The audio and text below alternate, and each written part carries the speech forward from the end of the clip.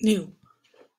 Discard. All right, cool. So sometimes when you're drawing loose structures, the first structure that comes out isn't always correct. It might look really good and they might all have their valence electron shells filled, but it's just not correct because of this thing called formal charge. And what we want to make sure we do in our Lewis structures is reduce this thing called formal charge.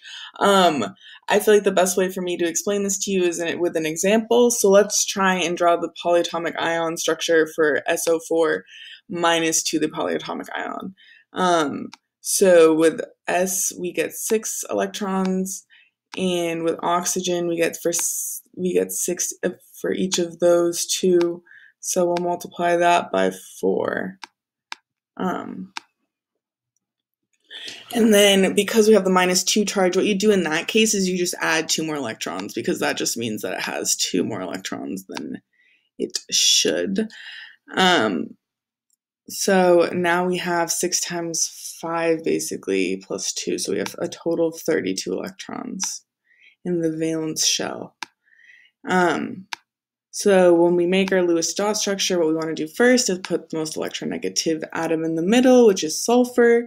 And then I'm thinking, because we have so many electrons, we might as well just put the oxygens all around the sulfur.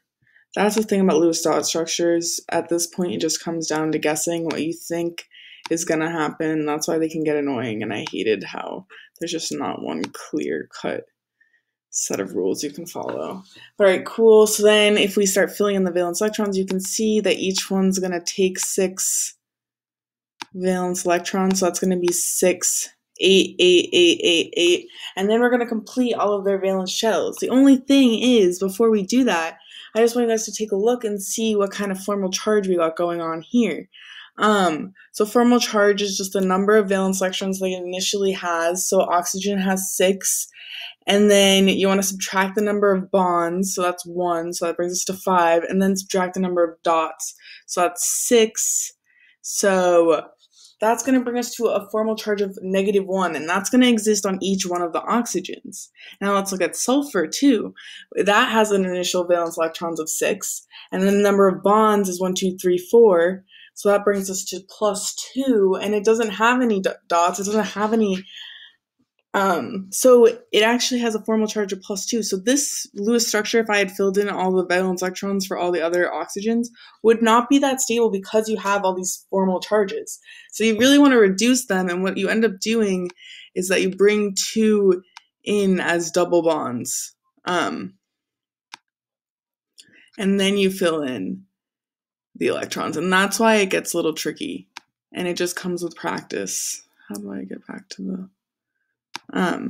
But yeah, so then when you start filling the valence electrons in now, you have 2, 4, 6, 8, 10, 12, 14, 16, 18, 20, 22, 24, 26, 28, 30, 32.